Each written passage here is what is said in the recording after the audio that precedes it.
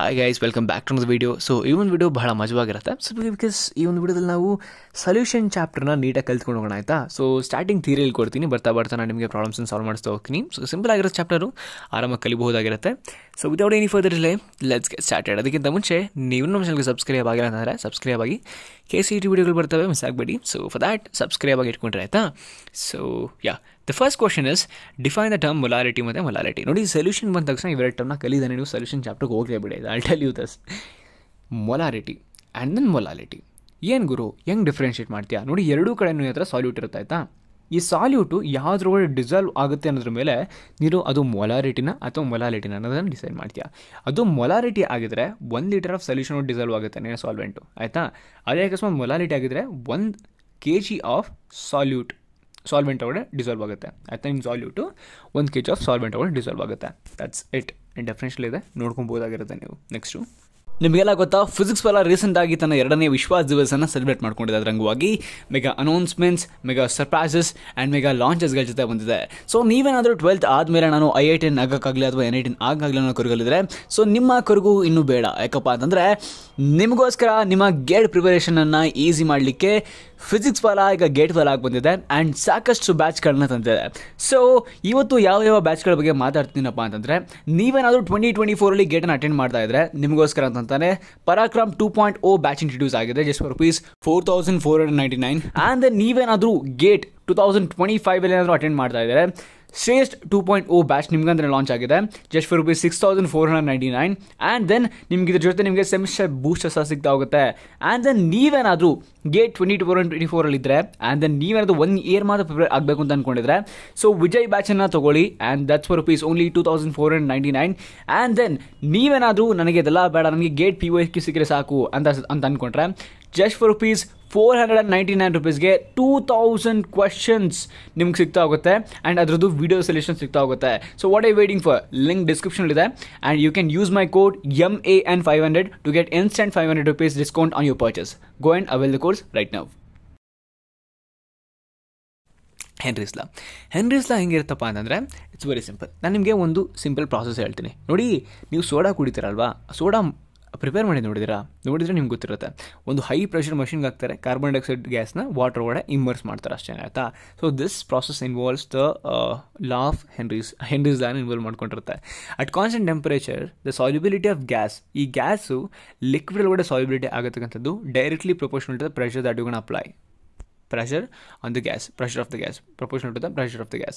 ಆ ಗ್ಯಾಸ್ ಇಷ್ಟು ಪ್ರೆಷರಲ್ಲಿ ಹೋಗ್ತಾ ಇರುತ್ತೆ, ಅದ್ರ ಮೇಲೆ ಡಿಪೆಂಡ್ ಆಗಿರುತ್ತೆ. ಆ ಗ್ಯಾಸು ಲಿಕ್ವಿಡ್ ಒಳಗಡೆ ಇದಾಗತಕ್ಕಂಥ ಡಿಸಾಲ್ವ್ ಆಗತಕ್ಕಂಥದ್ದು, ಆಯಿತಾ. ಸೊ ಹೆಂಗೆ ರೆಪ್ರೆಸೆಂಟ್ ಮಾಡ್ತೀಯಾ? P = KHX. ಸಿಂಪಲ್. ಈ KH ಏನಿದೆ, KH ಜಾಸ್ತಿ ಆಗಬಾರ್ದತ್ತಾ. KH ಅಕಸ್ಮಾತ್ ಜಾಸ್ತಿ ಆಯಿತು ಅಂತಂದರೆ ಗ್ಯಾಸು ನೀನು ಲಿಕ್ವಿಡ್ ಒಳಗಡೆ ಡಿಸಾಲ್ವ್ ಹೋಗೋದು ತುಂಬ ಕಡಿಮೆ ಆಗಿಬಿಡುತ್ತೆ. ಆ್ಯಂಡ್ ದೆನ್ ಟೆಂಪರೇಚರ್ಗೂ ಅದಕ್ಕೂ ಏನು ಸಂಬಂಧ ಗುರು? ಟೆಂಪರೇಚರ್ ಆದಾಗ ಗ್ಯಾಸ್ ಯಾವ ರೀತಿ ಅಂದರೆ ಈ ಹೆನ್ರೀಸ್ ಲಾ ಕೆಲಸ ಮಾಡುತ್ತೆ ನೋಡಿ. ಟೆಂಪರೇಚರ್, ನಾನು ಹತ್ರ ಒಂದು ಕಡಾಯಿ ಇಟ್ಟಿದ್ದೀನಿ, ಆಯಿತಾ. ಇಲ್ಲಿ ಕಡಾಯಿ ಇಟ್ಟಿದ್ದೀನಿ, ಬೋಸ್ ಇಟ್ಟಿದ್ದೀನಿ, ಆಯಿತಾ. ಕೆಳಗಡೆಯಿಂದ ಉರಿ ಕೊಡ್ತಿದ್ದೀನಿ ನಾನು. ಇಲ್ಲಿ ನೀರಾವಿ ಹೋಗ್ತಾ ಇದೆ, ಆಯಿತಾ. ಸೊ ಮೇಲ್ಗಡೆ ನಾನು ಇದು ವೇಪರ್ಸಾಗಿ ಹೋಗ್ತಾ ಇದೆ. ನಾನಿಲ್ಲಿ ಗ್ಯಾಸನ್ನು ಇದರೊಳಗೆ ತೊಗೊಳ್ಳೋಕೆ ಪ್ರಯತ್ನ ಮಾಡ್ತಿದ್ದೀನಿ. ಇವಾಗ ನೋಡಿ, ವೇಪರ್ಸು ಮತ್ತು ಆ ಗ್ಯಾಸು ಎರಡು ಇಮ್ಮರ್ಸ್ ಆಗುತ್ತೆ, ಬಿಕಾಸ್ ಇಲ್ಲಿ ಟೆಂಪರೇಚರ್ ಜಾಸ್ತಿ ಆಗಿಬಿಟ್ಟು ಈ ನೀರನ್ನೇ ಹಾವಿಯಾಗಿ ಹೋಗ್ತಾ ಇದೆ, ಆಯಿತಾ. ಸೊ ಎರಡು ರಿಪಲ್ ಆಗುತ್ತೆ. ಸೊ ಆವಾಗ ಗ್ಯಾಸು ವಾಟರ್ ಒಳಗಡೆ ಇಮ್ಮರ್ಸ್ ಆಗತಕ್ಕಂಥದ್ದು ಅಥವಾ ಡಿಸಾಲ್ವ್ ಆಗತಕ್ಕಂಥದ್ದು ಕಡಿಮೆ, ಆಯಿತಾ. So as temperature increases decrease with basically ಈ ಸಾಲ್ಯುಬಿಲಿಟಿ ಆಫ್ ಗ್ಯಾಸು ಲಿಕ್ವಿಡ್ ಒಳಗಡೆ ಟೆಂಪರೇಚರ್ ಜಾಸ್ತಿ ಆಗ್ತಿದ್ದಂಗೆ ಡಿಕ್ರೀಸ್ ಆಗುತ್ತೆ, ಕಡಿಮೆ ಆಗ್ತಿದ್ದಂಗೆ ಇನ್ಕ್ರೀಸ್ ಆಗುತ್ತೆ. Simple. Next, set roles of liquid mixtures, ಆಯಿತಾ. Simple. For a solution of volatile liquids the partial vapour pressure of a component at a given temperature is directly proportional to the mole fraction of the component solution. Very simple. ಇದಕ್ಕೆ ಅಷ್ಟೊಂದು ತಲೆ ಕೆಡಿಸ್ಕೊಳ್ಳೋ ಅವಶ್ಯಕತೆ ಇಲ್ಲ. ನೋಡಿ, solution of volatile liquids ಆಯ್ತಾ ನಿಮ್ಮ ಹತ್ರ, ಅದರದ್ದು particle vapour pressure of a component at given temperature. ಈ particle vapour pressure of a component at a given temperature is directly proportional to the fraction of the component in solution. ಅದರ fraction ಇರುತ್ತಲ್ಲ component solution ಒಳಗಡೆ, ಅದಕ್ಕೆ direct proportional ಆಗಿರುತ್ತೆ, ಅಷ್ಟೇ, simple, ಏನೂ ಇಲ್ಲ. Next, ideal ಮತ್ತು ನಾನ್ ಐಡಿಯಲ್ ಸೊಲ್ಯೂಷನ್. ಗುರು, ideal solution ಅಂತಂದರೆ ಯಾವ್ದು ರೂಲ್ಸ್ನ ಫಾಲೋ ಮಾಡುತ್ತೆ ಅದು ಐಡಿಯಲ್ ಸೊಲ್ಯೂಷನು, ಯಾವ್ದು ಫಾಲೋ ಮಾಡೋದಿಲ್ಲ ಅದು ನಾನ್ ಐಡಿಯಲ್ ಸೊಲ್ಯೂಷನ್ ಆಗಿರುತ್ತೆ. ಐಡಿಯಲ್ ಸೊಲ್ಯೂಷನ್ಗೆ ಸಿಂಪಲ್ ಎಕ್ಸಾಂಪಲ್ NHexane ಮತ್ತು NH10, ಇಲ್ಲಿ ಫಿನಾಲ್ ಮತ್ತು ಅನಿಲೀನು, ಆಯಿತಾ. ಇಲ್ಲಿ ನೋಡಿ, ಐಡಿಯಲ್ಲ ಯಾವ್ದು ಫಾಲೋ ಮಾಡುತ್ತೆ, ಎಲ್ಲ ಕಡೆ 0 ಆಗಿರುತ್ತೆ. ಡೆಲ್ಟಾ ವಿ ಮತ್ತು ಡೆಲ್ಟಾ ಹೆಚ್ಚು V Max, delta Max V ಮತ್ತು ಡೆಲ್ಟಾ ಮ್ಯಾಕ್ಸ್ ಹೆಚ್ಚು 0 ಆಗಿರುತ್ತೆ. ಇನ್ನು ಎರಡು ಕಡೆಯಲ್ಲಿ 0 ಆಗಿರೋದಿಲ್ಲ ಅಷ್ಟೇ, ಆಪೋಸಿಟ್ ಬರ್ತಾ ಹೋಗಿ ಅಷ್ಟೇ. ನೆಕ್ಸ್ಟು ಡಿಫೈನ್ ಬಾಯ್ಲಿಂಗ್ ಪಾಯಿಂಟ್ ಅಥವಾ ಮೋಲಾರ್ ಎವ್ಯುಲೇಷನ್ ಕಾನ್ಸ್ಟೆಂಟ್ ಅಥವಾ ಎಬಿಲಿಯೋಸ್ಕೋಪಿಕ್ ಕಾನ್ಸ್ಟೆಂಟ್. ಎಬಿಲಿಯೋಸ್ಕೋಪಿಕ್ ಕಾನ್ಸ್ಟೆಂಟ್ ಮತ್ತು ಕ್ರಯೋಸ್ಕೋಪಿಕ್ ಕಾನ್ಸ್ಟೆಂಟ್ ಇರುತ್ತೆ, ಭಾಳ ಇಂಪಾರ್ಟೆಂಟ್ ಇದು. ಸೊ ಕರೆಕ್ಟಾಗಿ ಅರ್ಥ ಮಾಡ್ಕೊಳ್ಳಿ ಆಯಿತಾ. Simple, the elevation in boiling point when the molarity of the solution is unity. ನೋಡಿ, ಯಾವಾಗ molality of the solution is unit ಆಗಿರುತ್ತೆ ಆವಾಗ the elimination of the boiling point when the ನೋಡಿ, elimination of the boiling point ಯಾವಾಗಪ್ಪ ಅಂತಂದರೆ molality of the solution unit ಯಾವಾಗ ಆಗುತ್ತಪ್ಪ ಆವಾಗ, ಆಯಿತಾ. So kg kg/mol ಆಗಿರುತ್ತೆ ಇದಕ್ಕೆ ಯೂನಿಟು. ನೆಕ್ಸ್ಟು ಅದೇ ಕ್ರಿಯೋಸ್ಕೋಪಿಕ್ ಕಾನ್ಸ್ಟೆಂಟ್ ಬರೋದಾರೆ ಸಿಂಪಲ್. ಇದು ಅಲ್ಲಿ ಏನಾಗ್ತಿತ್ತು ಇಲ್ಲಿ ನೀವು ಕರೆಕ್ಟಾಗಿ ಅರ್ಥ ಮಾಡ್ಕೊಬೇಕು. ಎಲಿವೇಷನ್ ಆಯಿತಾ, ಎಲಿವೇಷನ್ ಆದರೆ ಇದು ಎಲಿವೇಷನ್ ಅಂದರೆ ಹಿಂಗೆ ಮೇಲ್ಗಡೆ ಹೋಗೋದು, ಡಿಪ್ರೆಷನ್ ಅಂದರೆ ಕೆಳಗಡೆ ಬರೋದು ಆಯಿತಾ. ಸೊ ಯಾವಾಗ ಕ್ರಯೋಸ್ಕೋಪಿಕ್ ಬರುತ್ತೋ ಅವಾಗ ಡಿಪ್ರೆಷನ್ ಆಯಿತಾ. Depression in freezing point, elevation in boiling point, depression freezing point when the molality of the solution is unity. Simple, molality of the solution is unity ಎರಡು ಕಡೆ ಕಾಮನ್ ಥಿಂಗು. ಇಲ್ಲಿ elevation in the boiling point, depression in the freezing point, elevation in the boiling point, depression in the freezing point ತಿಳ್ಕೊಬೇಕಿದೆ ನಾವು. Next define isotonic solution and what happens when the blood cell is dipped in the solution containing more than normal saline concentration of 0.9 ಆಯಿತಾ. So simple ಗೊತ್ತಾಯ್ತು answer. Simple ಸೀಟ್ಗೆ ಹೇಳ್ತಾರೆ ಇದನ್ನು ನೋಡಿ. 2 solutions having same osmotic pressure at a given temperature is called as isotonic solution. ಎರಡು osmotic ನೋಡಿ, ಎರಡು ಸೊಲ್ಯೂಷನ್ನು having same osmotic pressure ಇದ್ದರೆ at a given temperature, ಅದನ್ನು ನೀವು ಐಸೋಟೋನಿಕ್ ಸೊಲ್ಯೂಷನ್ಸ್ ಅಂತ ಕರೀತಾರೆ. ಆ್ಯಂಡ್ ಏನಾಗುತ್ತಪ್ಪ ಅಂತಂದರೆ ಸ್ಟ್ರಿಂಕ್ ಆಗುತ್ತೆ ಅಷ್ಟೇ, ಬೇರೆ ಏನೂ ಆಗೋದಿಲ್ಲ. ಜನರಲ್ ನಾಲೆಜ್ ಅಷ್ಟೇ ಇದು. Next what is ಐಸೋಟ್ರೋಪ್ಸ್ and give an example of binary solution sowing minimum boiling ಐಸೋಟ್ರೋಪ್ಸ್. So ಐಸೋಟ್ರೋಪ್ಸ್ ಏನಪ್ಪ ಅಂತಂದರೆ it is nothing but binary mixture having same composition of liquid.